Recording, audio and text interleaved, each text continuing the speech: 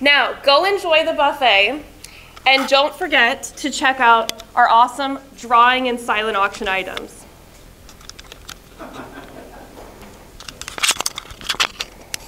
You were supposed to clap.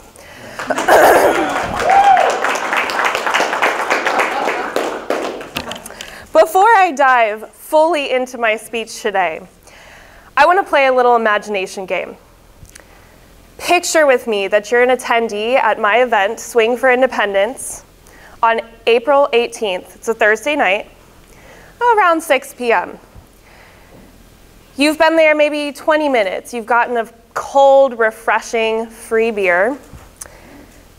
You've perused the incredible spread of silent auction items, bought a few drawing tickets, and now you're asked to listen for just a few minutes before you get your food and find your bay to start golfing. Nearly 150 people gather around you as well. First, our board chair introduces our presenting sponsors. They share some of the amazing work their companies do in the community.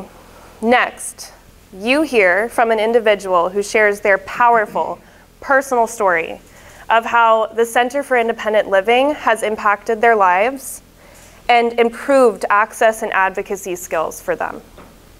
You're touched. You might even try to camouflage some emotions. And then you hear from me. Sorry. Good evening, friends. Thank you all for listening and coming out tonight to party with a purpose. That purpose being the Center for Independent Living in Central Florida. There really are so many places you could be right now, in bed maybe, and so many organizations you could be supporting. Heck, there's one having an event upstairs right now. But you're here, and the impact is felt, so thank you. Many of you are at least a little bit familiar with the work that CIL does, but I wanted to share just a little bit more tonight. I hope this evening leaves you wanting to stay engaged, knowing that your support directly impacts the increased inclusion and accessibility for people with disabilities in Central Florida. At the heart of our mission, we believe that every person, regardless of ability, deserves the opportunity to live life on your own terms with dignity and respect. And it's through the generosity and support of all of you that we're able to make this happen for over 1,000 people in Central Florida every year. The work we do touches every aspect of people's lives, their families' lives, and even the Central Florida community. So allow me to share just a few stories that exemplify what CIL's success looks like. Recently, an individual we work with who is deaf celebrated a major milestone. This person studied hard and worked with us for 3 years to pass the US citizenship test. They can now proudly say they are an American citizen. Last year, a single mother came to us on the verge of homelessness. Through our newest program, the Family Disability Navigator program, we helped her find affordable childcare. It's a very difficult task. Housing, a new job, and she now has the confidence to be able to find the right resources and advocate for her son in schools and otherwise, as he has ADHD and other learning disabilities. In December, we built a ramp with the women of the Greater Orlando Builders Association for a woman who just couldn't catch a break. Cancer had required her to have surgery after surgery, resulting in the loss of a limb. Both her mom and her sister stood there crying and saying thank you as we finished building a ramp for their family.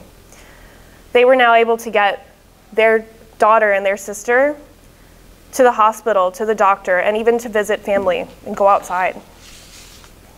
This summer, we will provide career camps in both Winter Park and Lakeland to youth with disabilities, teaching them self-advocacy, career skills, and exploring different fields of work with our community partners. These fields include healthcare with Orlando Health and Advent, construction with Turner Construction, and personal finance with Fairwinds Credit Union and Wauchula State Bank. And tonight, I hope you enjoy golfing, making new friends, maybe dancing a little bit, and eating right after I finally finish my speech. But I also hope you leave with a desire to stay engaged with CIL, with our mission. Finally, I am beyond excited to announce that we are kickstarting our Foundations to Freedom campaign for the first time ever to raise $150,000 by the end of September. And the best part is we are well on our way to that goal with support from two of tonight's sponsors, Orlando Health and Turner Construction. So be on the lookout in your emails and on social media, and please share this mission. Please share our desire to be able to continue to fund accessible home modifications and equipment for people living with disabilities in Central Florida. Thank you.